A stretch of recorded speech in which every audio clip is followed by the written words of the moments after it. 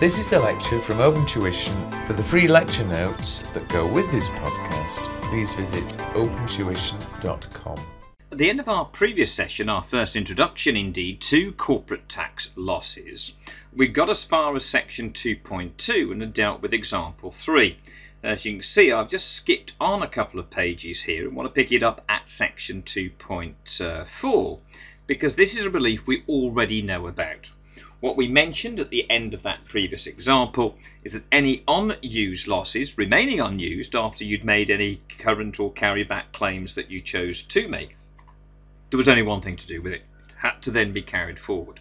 Now we know what happens if any loss remains unrelieved after current year and any carryback claims have been made, or indeed no such claims were made. It was up to you to decide what option you pursued. Then any remaining loss will automatically be carried forward. When it's carried forward, it goes against one thing. The relief is against the first available trading profits from the same trade. So when it goes forward, again, there's no question of not making a claim in the future. As soon as there is the next available trading profit, then any such trading loss carried forward will be set against that future trading profit of the same trade. You can't say, oh, this year I've got such a small trading profit, I don't think I'll bother using that trading loss brought forward. Yes, you will. There is no choice. Now, there's no time limit here on the carry forward period. Losses must be relieved as soon as possible, i.e. against the first available trading profit. Now, I'm going to talk you through example 5, but it's just a slight extension for what we did in example 3, and I'm expecting you, therefore, to be able to work this one through for yourself. We've got to show how the losses will be relieved on the assumption, again, that the loss reliefs will be taken as soon as possible. So, we've got 4 accounting periods, but they're all 12-month periods, years ended 31st of March, 2012, 13, 14, and then 15. What we see on the trading income performance, there we go. There you have your loss in the year ended March 14, which means when you set up these equivalent columns in your answer, you will copy in the 40,000, the 20,000, the 20,000, years ended March 13 and 15, and you will of course write nil into your corporate tax computation for the year ended March 14. You will then leave a gap of a few lines because in that gap, that is where the trading loss brought forward will show. And we may discover, of course, in this example, that when we apply our current and carryback reliefs, there is still some loss left over, sufficient to go forward against that next available trading profit there, that 20,000, and it's there that trading loss brought forward will show. Not against total profits, which of course would be down here, hence why I left a gap. Not against total profits, the carry forward against the future trading profit. But what do we have available in the current period? Now, you will copy this in. So at this point, get your answer set up. So set up those 4 columns, copy in the trading income figures, put nil in for the loss. Then copy in the property income after you've left a gap of, well, probably 3 or 4 lines would be a good idea here. Copy in your interest receivable. You would then have a subtotal of total profits, but don't yet fill those in. What we'll then do is leave a gap into which your current and carryback claims would go before then deducting your qualifying charitable donations. Again, hold fire on showing those. So just copy those numbers across into your answer, please, and then we will continue with it. So pause at this particular point for you to do that if you have not already done it, and then we'll show how and where those losses will be applied. Okay, hopefully you've got your answer format set up, and what you'd have, of course, is firstly a current period claim. That amount was £8,000 in the current period before donations. You would therefore use £8,000 of your £43,000 loss. That opens the door to the carryback. It's a full year end. You can go back just the 12 months. What do you have in this period? 20 plus 3 plus 3 that's £26,000. Apply your carry back claim, 26, that is as far back as you can go, and both those donations, the £1,000 in each period, will be lost. How much loss have you used? 8,000 plus 26,000 is 34. You've used 34 out of 43. You of course will have identified that, or you will identify it in your loss memorandum column. 34 out of 43 leaves 9,000 to do what with? There's only one thing: carry it forward. Where do you carry it forward against? Against that 20,000 there. That's where your 9,000 would be shown as a deduction. That would still leave some income, plus your other non-trading income, get your total profits, deduct your donations. You'd have a TTP for that period, as you'd also have a TTP for this earliest period. And your exercise will be complete there. I'd like you to copy that up if you haven't already done so, please, and then check through with the answer to example 5, again as you know at the end of your course notes, and then come back and join us and we'll deal with the last of the corporate tax loss reliefs to deal with, so far as at least the single company is concerned. Okay, so now it is we come rather appropriately to the final thing indeed for us to deal with in terms of our loss reliefs. I say appropriately because we're now looking at the corporate equivalent of our terminal loss relief, i.e. looking for how we may relieve losses sustained within the final 12 months of trading. Now, if you sustain a loss in the final 12 months of trading, very clearly after you've ceased trading, there are no future trading profits for you to carry forward to. So as there's no carry forward, what of course HMRC kindly allow the company to do is to have a more extended carry back. Now the normal carry back claim is of 12 months, but that carry back period is now extended to 36 months. So instead of only being able to carry back the losses that we incur in the last 12 months of trading, prior to cessation of trading, instead of only being able to carry back for 12 months, we can carry them back for a full 36 months here.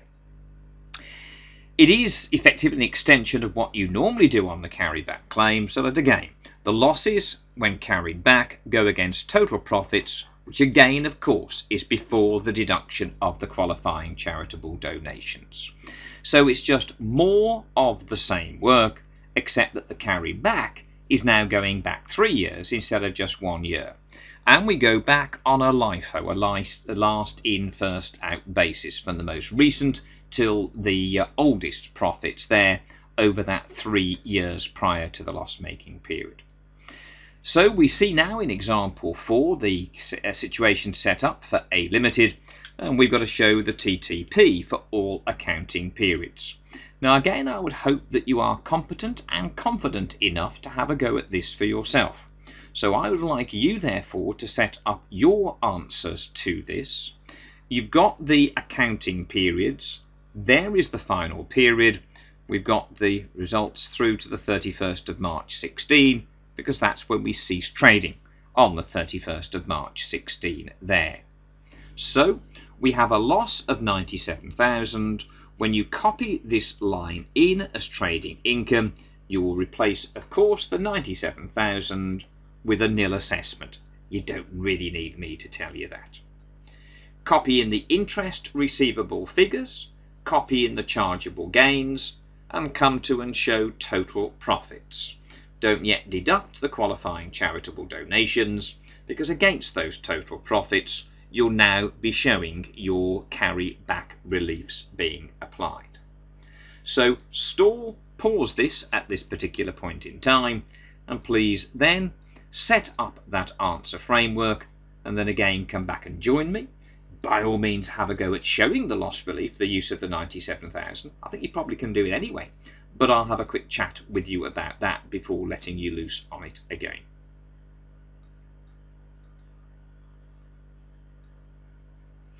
Okay, Hopefully, therefore, you've set up your computations. You've got the 3 rows in for trading income, interest income and capital gains. And all you've had to do is replace the 97,000 loss with a nil assessment.